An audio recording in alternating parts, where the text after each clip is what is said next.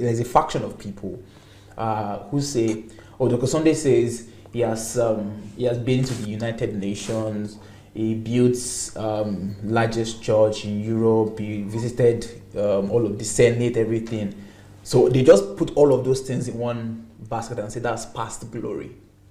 Okay. And they say that you're using all of that to just boast, you're being boastful of all of those things. And they say it's past glory, that that's not who you are right now. Okay. I don't know, is there any response you have for those kind of people? So I just want to know. What I have done, I have done it. Yeah. It is not who I am. There is a difference between who you are and what you have done. Okay. For example, the person who came up with light bulbs, Edison, right? Yeah. Is that past glory? Well, it's forever glory. The person who brought the black African Americans from slavery, I mean, who set them free from the Crow, whatever they call it, law in America, Martin Luther King Jr. Is that past glory? No. Obama, that was the president of America, he's no more the president, but he was the president. Is that past glory? No. Is that not his glory? Is that not his work? Yeah. Who did it for him? He did it.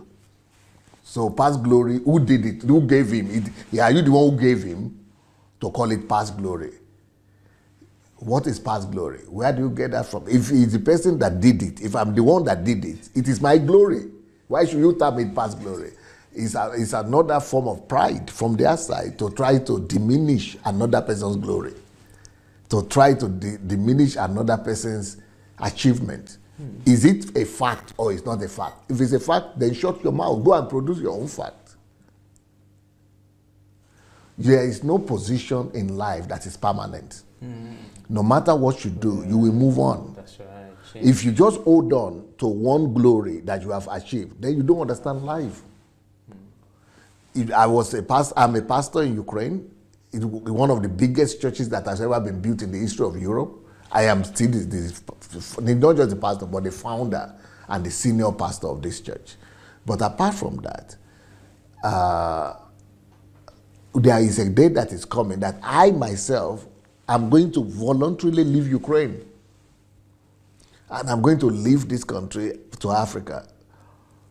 But does that say, because I've left Ukraine, that I am no more the founder and the person who built the largest church in Europe? I'm still the person. So what's your problem? So if I say now that I was meeting with Bill Gates, Yes. or Benjamin Netanyahu, Yeah. Bill Clinton, I didn't say I am meeting with them. I said I was meeting with them. Is that not my history? It's part of my biography.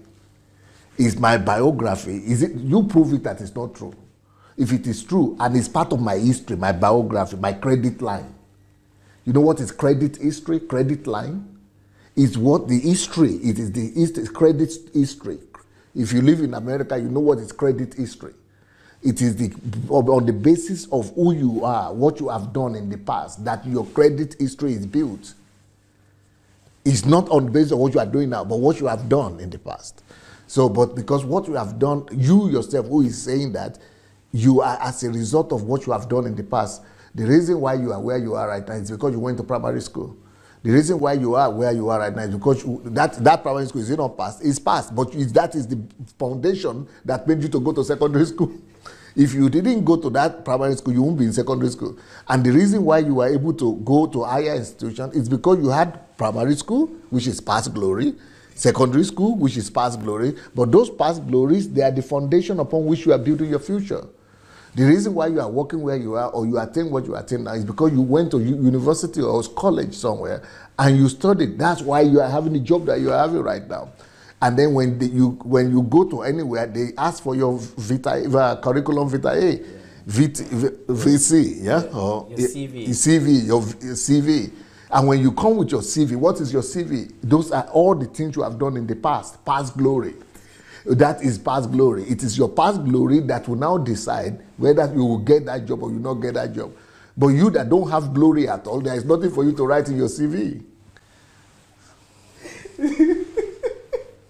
This was so hilarious. Just the thought that people see it as a valid, like a valid argument to, Because that's what the GOs are telling them. Because their GOs are holding to their church. They never move on. They never step down. They never give the church to somebody else. They never break down the church into, like I've done, into different something, because they want to just remain around the cloud of, they build monument around whatever they have done one time instead of moving on. Yeah. But what the Bible actually tells us is that we should move on. We should never build a monument around one great work that has been done. Move on to other things. You can talk about them. You can show them. It has been done. It's part of your history. Move on and take on new challenges. Mm-hmm. All things that have already become visible, they are in the past. Everything that has already been accomplished, they are already in the past. Real glory is about things that have not yet been seen yet. It is the invisible things of life that are actually the real that we should be living for. We shouldn't stand and say, okay, I built the largest church in Europe, so I'm going to remain there and just, become the senior pastor and the bishop forever and ever until I die. No. I give it out and I move on. That's what I did when I was in Belarus. Started the first church, moved on. Started the second church, gave it out and moved on. This one also, I'm going to give it and move on. So I don't care what anybody is going to say. I've done it. I might not the person who did it. You go and do the same thing. Let's see your own glory. Either past or present. So if I wrote 300 books or close to 400 books, that is also past glory because I already written it. Yeah. It's also past glory. Okay, if I've done 8,000 or more than 8,000 videos that no human pastor, no pastor, no Christian has done so many, it's also past glory. Okay, if I'm, doing all these things that I'm doing to change Nigeria, despite my restricted situation that I have, it's also past glory. So that's why you shouldn't live for people. Live for God. Make sure that you do what He wants you to do. And you are only going to be assessed by Him. Because I've always said it, that I'm an actor of one audience. And that audience is God. And all the rest of the people, I care less for what they think. Because it doesn't matter how many people are against you or not for you when that one audience is for you. Right. If He alone is for you, it doesn't matter who is against you. But if He's not for you, it doesn't matter how many people are supporting you. So in my own case, I don't care what people are saying as long as heaven is commending what I'm doing. Thank you so much for watching our videos. Now, we need to spread this word and we need to do it together. For that to happen, we need your help. Just 5 little steps that you could help us to spread the word. Number one thing we need you to do is to like the videos. Please go like this video right now. Number 2, if you have not yet subscribed to our channel, please go ahead and subscribe to the channel. Number 3, we need you to press and click on that notification bell. You see the bell? Go press on it. And number 4, we need you to go comment. Write your comment, good or bad. Just write what you feel. Number 5, share on every platform. Share on Instagram, share on Facebook. Just share and spread the word. Thank you so much.